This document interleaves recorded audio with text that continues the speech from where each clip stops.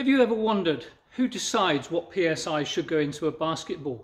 I assumed that FIBA would stipulate the PSI each basketball needed to be for the regulations to be uniform when testing, but this isn't the case. So I thought I'd put it to the test.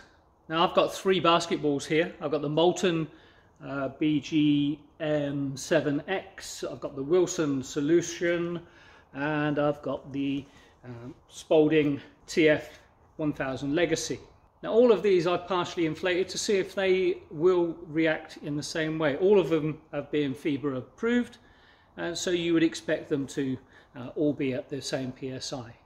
On the FIBA website there is a very long document which is the FIBA Equipment Venue Centre Regulations 2015 to 2019. This has just recently been updated so as it incorporates 2020 as well. But I printed this off, and on page 17 it states that the rebound height and reflection of the basketball respectively, the internal pressure of the balls will be increased until the rebound height from a drop height of 1800 millimeters is at least 1300 millimeters, give or take 100 millimeters from the floor. What's that mean? Basically what that means is you draw a line on the wall or in their testing centre at 1.8 meters, so 1800 millimeters. You drop the ball, so the bottom of that ball we will test. So we take this ball, we hold it at 1.8 meters, we then drop it onto a solid floor, and then the rebound must come up between, well, ideally if you've got the optimum ball pressure it's at 1.3 meters, but it does give or take.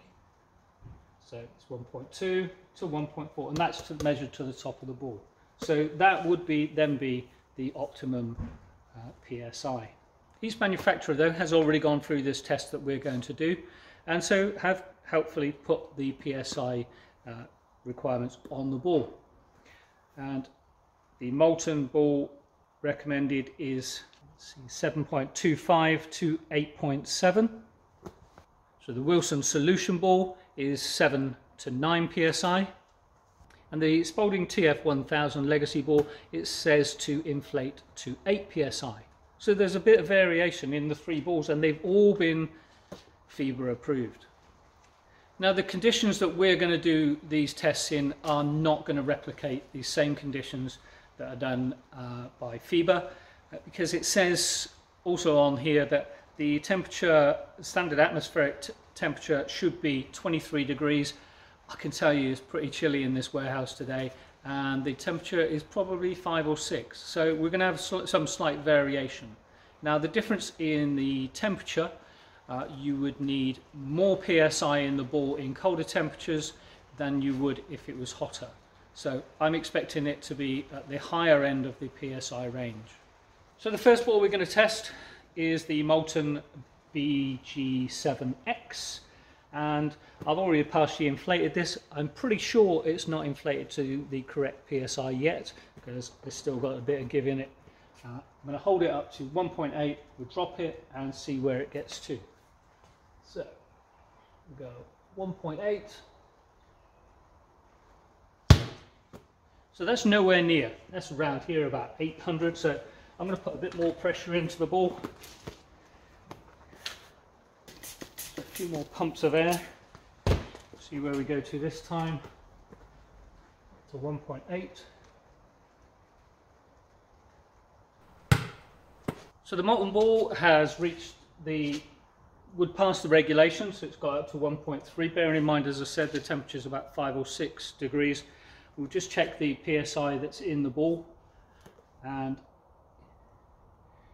this PSI is just under 9, so it probably would be slightly over the recommended of 8.7, but that is down to the air conditions or the temperature.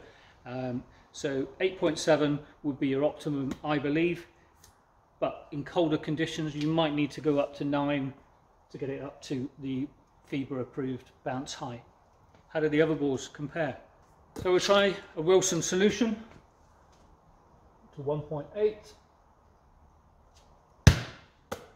Needs a bit more air in that.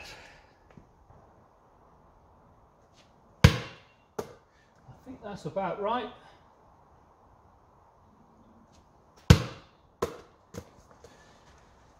And the PSI on the Wilson solution ball, you can see that.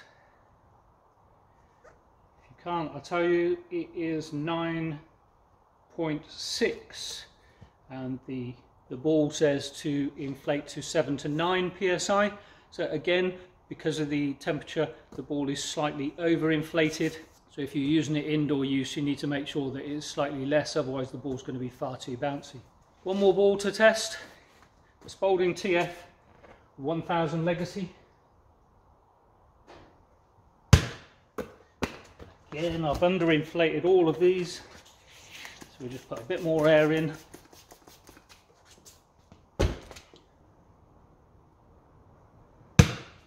There we go. Just check the PSI on that ball.